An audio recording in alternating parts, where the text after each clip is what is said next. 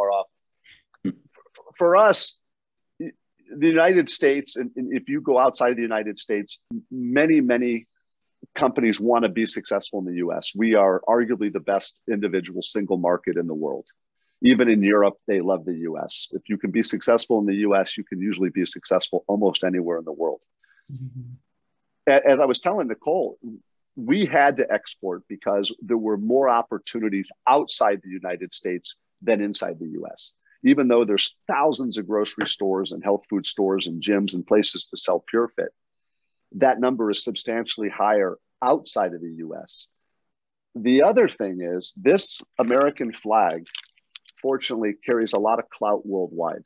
A lot of consumers worldwide have a lot of respect for American goods. The quality, our regulatory system, which is quite high, our FDA, for example. So when I went to certain countries that are either too small to make nutrition bars, meaning the country just can't support the volumes necessary to have their own domestic manufacturers, places like in the Middle East and Southeast Asia, they were very, very responsive to American products, American sports nutrition, because we have a good reputation. That reputation, and countries have reputations for outstanding products and services all across the world. But the US has done a good job with certain products, regardless if they're manufactured here, but stuff that we make or we design here in the US, a lot of our products carry a lot of clout. So the pros were, we didn't have a lot of competition. There were foreign companies, both distributors and retailers, that wanted our US goods. So that was a huge pro. And quite frankly,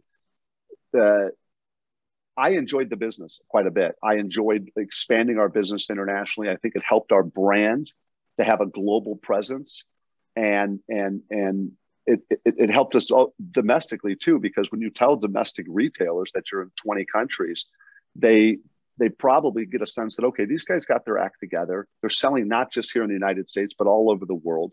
So that product, from a cultural standpoint, obviously has a lot of positive attributes, because in my opinion, you shouldn't be so closed-minded that the United States is the only market there. There's some great countries out there with some great people that economically can afford U.S. products and want U.S. products. And that's what I really want to stress today is I talk to buyers from all over the world, and they can buy products from their own country, which we would call domestic, but they want U.S. products. So as a country, we've done a fantastic job from that sense of making good products and delivering on our promises.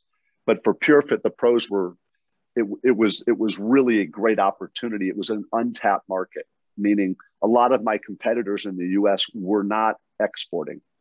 So I got into the exporting significantly ahead of our competitors. So I hope that answers the pros.